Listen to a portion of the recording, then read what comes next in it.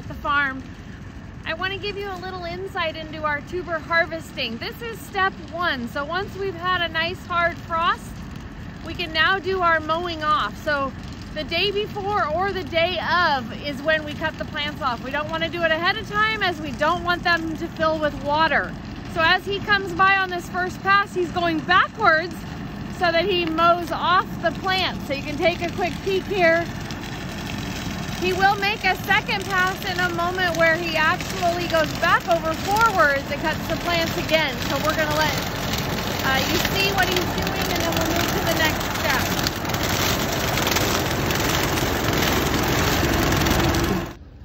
So you've seen step one now, where we do the mowing backwards so that we're not running over and crushing the plants first. So we're going to mow backwards, and we're going to come back and do step two in just a moment, which I'll get to show you. But the reason we don't cut the plants off early in the season is because they have hollow stalks. So if you cut this off early in the season, this is going to fill with water or have a chance of rotting out, and the rot will continue down the stalk. So really important that you wait to cut your plants off till the day of digging or the day before digging, but not weeks in advance. So here he comes on pass number two. So now this time he's going to be mowing in the forward direction, just trying to get these stalks down exactly to ground level. And then we'll get to watch the third step, and the third step will be called cutting away. So we'll come back and do that here shortly once we move to that. But I'll give you a little view of him doing the second pass on the mowing.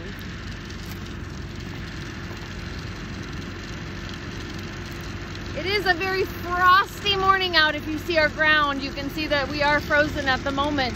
So we'll definitely be waiting to dig later today once the temperatures and the ground warms up a little.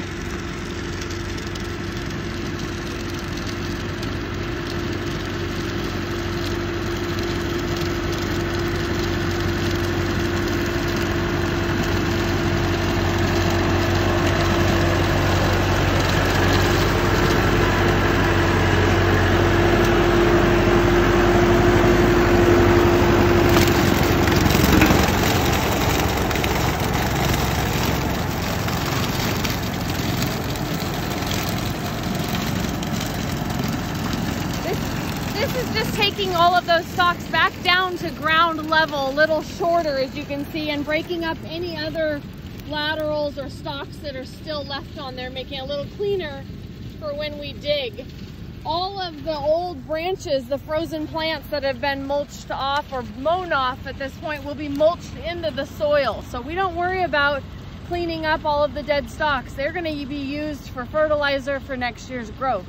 So don't be afraid to just leave those and use those either as protection in your ground for your tubers, if you're leaving them in the ground and have that option in your climate, or just letting them decompose and work back into your soil for next season.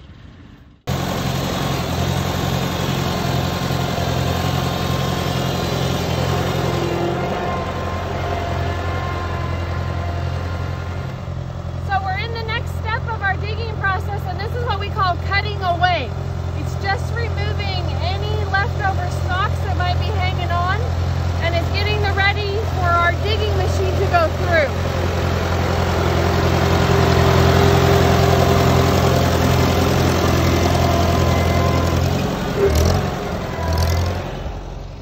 It's leaving a very nice, perfect row for our digger to go down. You will see here in just a moment how it works. But this makes it very easy, nice and clean, and keeps from any stalks getting hung up in the digger as it goes through.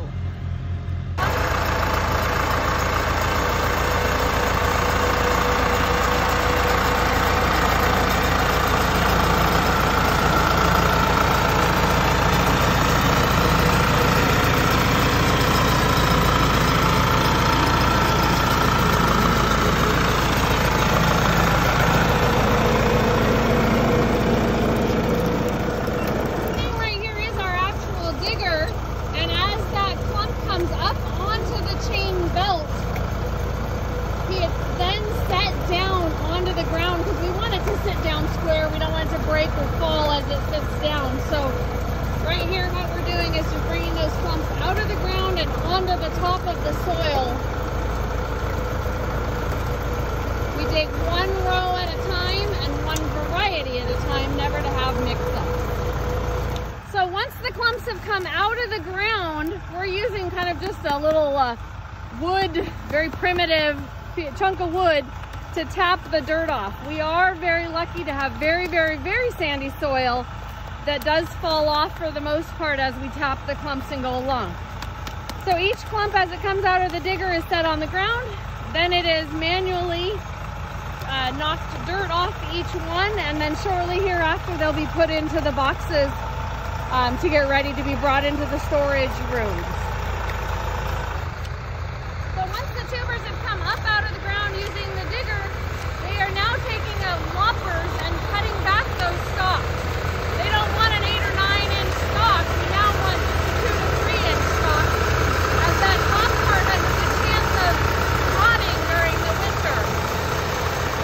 It's really important to cut your stalks back to just about 2 to 3 inches in length so that you don't have that if you're not dividing right away. So he's going to go right along here. You can see on the other side, they are knocking all of the dirt off because we want to take in as little dirt as possible when we take these tubers and clumps into storage.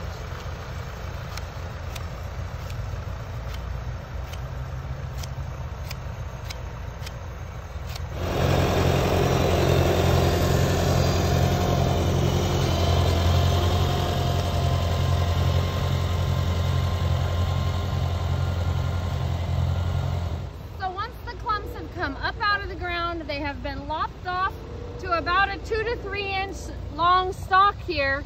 Now they're ready to go into our boxes to get ready for our washing procedure or storage. They might sit in storage for a few months. They might sit in storage just a few hours before they head to the washing. So we talk about tuber size being that they come in all different sizes and shapes, and that's very true. As you're going to see, we are digging the variety next over, which is a different variety. This, for instance, is Sheer Heaven, and it makes a nice clump, nothing over huge in size, I should say. But it makes a nice clump. Not every tuber is going to have an eye. Remember that there is only so many eyes to a clump. Even if it has 20 tubers, it might only have 5 eyes.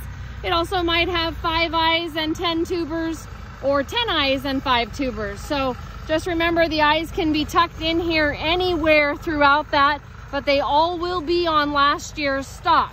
Just in comparison, so this is a variety called Sheer Heaven, and as we move across here, we're just bringing up another variety, and this is Cooper Blaine. Obviously that clump didn't provide a lot. It looks like it broke off or rotted out a little bit. You do see a little bit of worms there. That's just because the worms were attracted to the rot. They are not actually causing the rot. So as we move along here, here's a nice big clump of Cooper Blaine, which is much more normal of what you would see for this variety. But you can see that the size and shape of the tubers is completely different. So it's really important not to judge your tubers by size, by shape, because each variety makes such a different looking tuber. So right now we're gonna go ahead and pick up the tubers and take them in to get ready for storage. They're all stacked again. They have wire bottoms to go through our washer, which we'll show you shortly. But he's gonna stack these up nice and tight and high and be taken in for storage.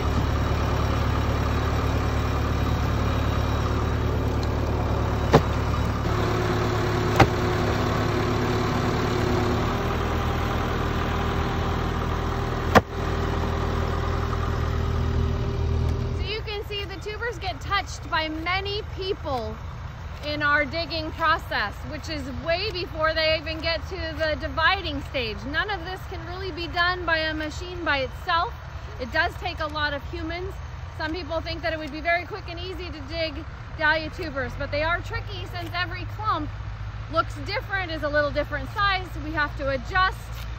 Some tubers and clumps are very long, where some are much more like a ball. So it's really important that we do this very carefully with a lot of hands touching the tubers to make sure that they're processed properly. So these have come in now from the field. They will get labeled with the variety number on them here shortly, and they will get taken off the trailer and into our storage room. As we talked, they have about 93 to 95% humidity. So they may stay in there there for just a day or hours or even a few months before they get washed and then divided. So we will wash the day before we plan to divide that variety or that pallet. Some of you may recognize this ramp if you've ever been to our annual Dahlia Festival. We weren't able to have it again this year just due to COVID, but at least we do get full use out of this room, and you'll kind of get to see it at a different stage.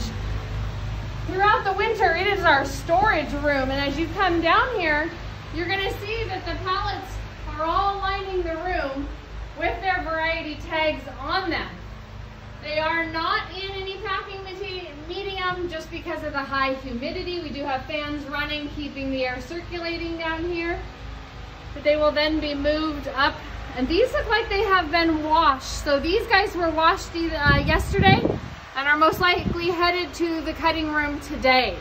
So we washed the day before we plan to divide, and no further, just since we don't want any extra moisture just sitting on them. So again, these rooms are dirt floor, cement walled, and stay at about 42 to 44 degrees, and they stay at a humidity of about 93 to 95% humidity, so we don't get the shriveling or the dehydration that some of you struggle with. I am Heather with Swan Island Dahlias, and we hope you have learned so much about how we dig our dahlias here on our farm, as we are a family-run business and have been in business for over 90 years.